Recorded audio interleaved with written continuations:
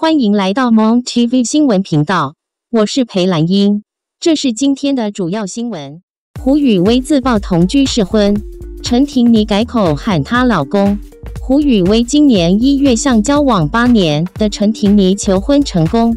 13日，他出席世界展望会之梦者公益活动时，透露老婆陈庭妮至今无法改口叫老公，他会提出纠正，称呼不对，现在是你老公哦。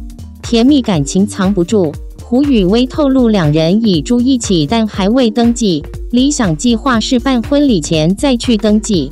胡宇威说，当时计划浪漫的求婚，所以设计爬山时带着2克拉钻戒向陈庭妮求婚，结果是累到双腿一软，真的跪下去。他原本计划在云海前求婚，最后也体力耗尽，还被陈庭妮抱怨：“你为了比赛落下男儿泪，跟我求婚都没哭。”两人求婚后最浪漫的事情就是互相会帮对方按摩腿。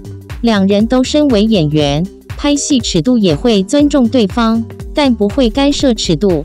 胡宇威说，不限制他拍亲热戏，我相信他会把我考虑进去，他没事先告诉我也可以，基本上都会告诉，因为到最后还是会播出啊。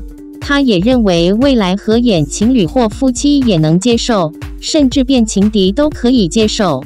胡宇威坦承自己很喜欢小孩，但坚持要结婚了才会有孩子。妹妹目前已有2个女儿，所以家人没给他生小孩的压力。